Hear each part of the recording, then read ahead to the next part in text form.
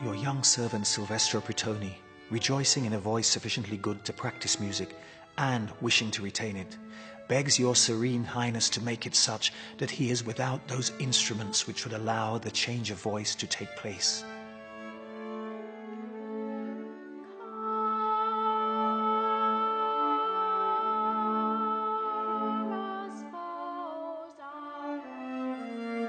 During the 18th century, as many as 100,000 small boys were castrated to preserve their high singing voices. Of these, a mere handful became the most famous singers of the age. The world's first international superstars, they were perhaps the greatest virtuoso singers ever heard on earth, the castrati.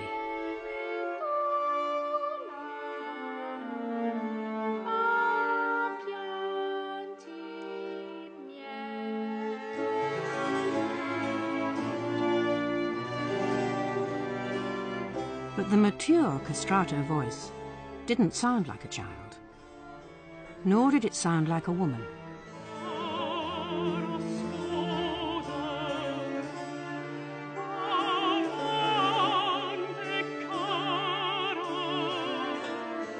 Nothing in the whole of music is as fine as the fresh young voice of a castrato. No woman's voice has the same firmness, the same strength, and the same smoothness.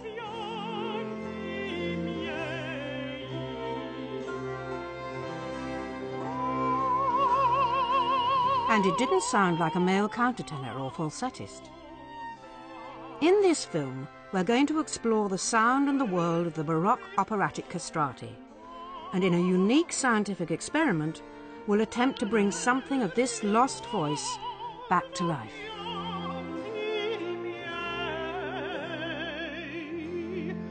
For the whole of my adult singing life, I've been fascinated by the castrati and the extraordinary music that they sang.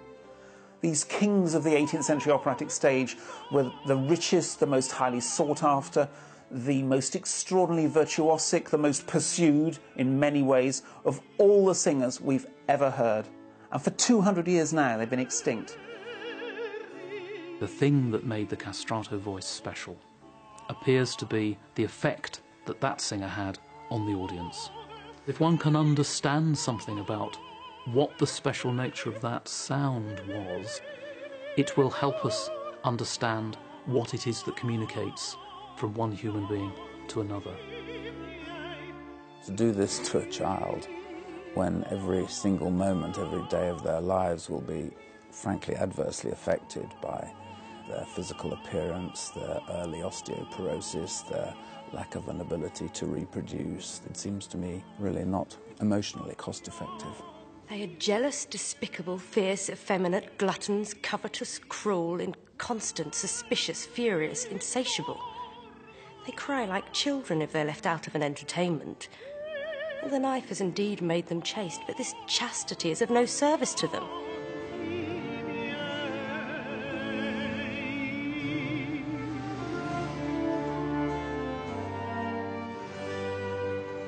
Nicholas Clapton, a countertenor and castrati historian, is curator of a new exhibition in London devoted to the German composer Handel and his castrati.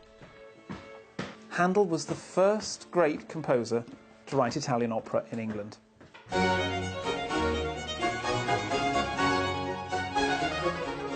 Handel was absolutely the business as an opera composer, and as such had enough clout to hire the very finest singers, including some of the greatest castrati the world has ever known.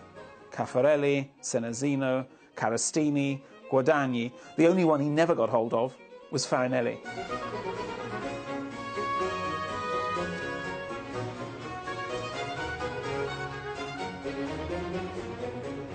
I'd like you to meet three gentlemen I like to think of as friends of mine.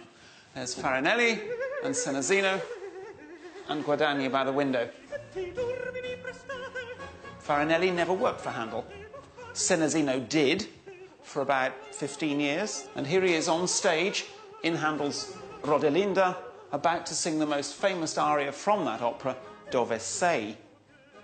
Guadagni was much younger than the other two singers. He was described as a wild and reckless singer and was accused of quite a few amorous adventures while he was in London. He was such a good actor that eventually he was famous as Glux or Feo.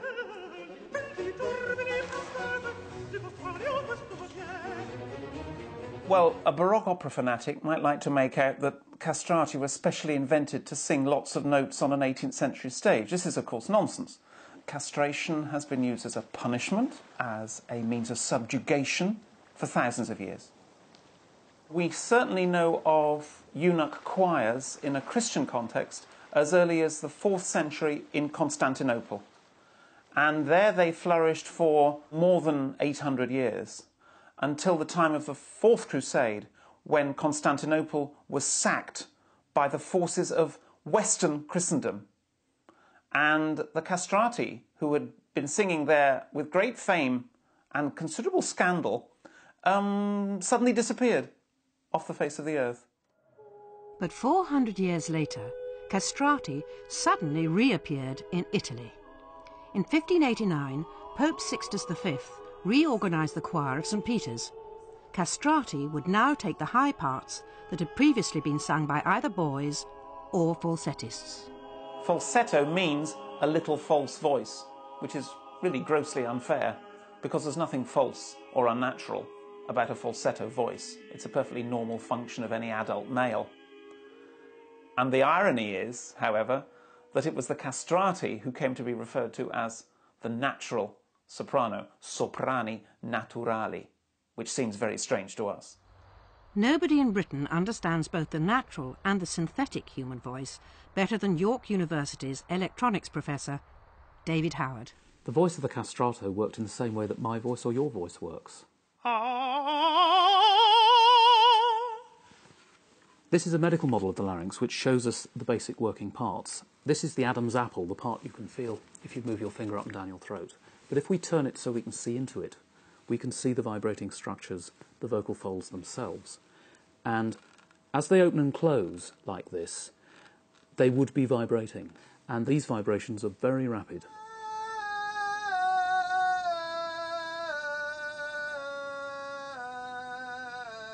If this was a boy's larynx, the length of the vocal folds is around about 5 millimetres. In the case of women, it's nearer 8 millimetres, and the man, it's 1.4 centimetres.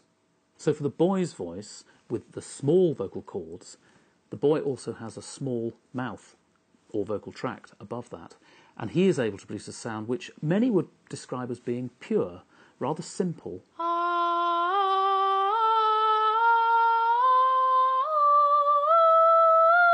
The woman's voice has slightly larger vocal cords, but they're working into a mouth cavity which is rather bigger.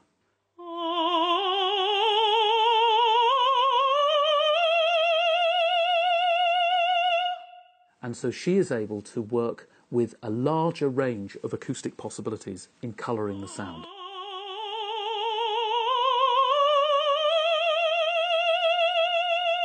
Men sing in a range that's roughly an octave lower. The man also has a vocal tract, or mouth cavity, that's much bigger. But men are able to sing in the same range as a boy or woman by using what's known as falsetto.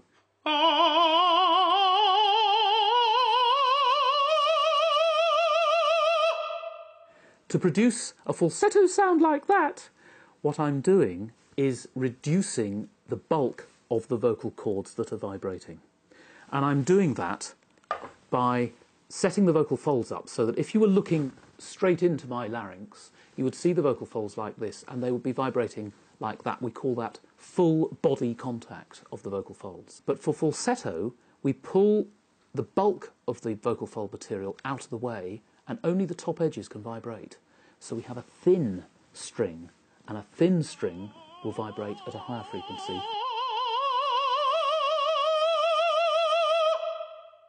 The castrato voice was not falsetto. The castrati had larynxes of boys, and therefore their natural pitch range was up there with the boys and the women.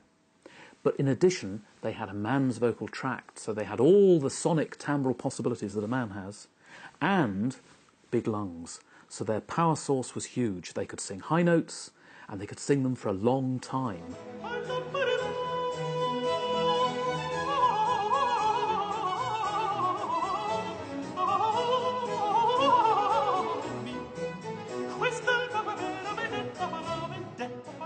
course, what people are really interested in is the operation.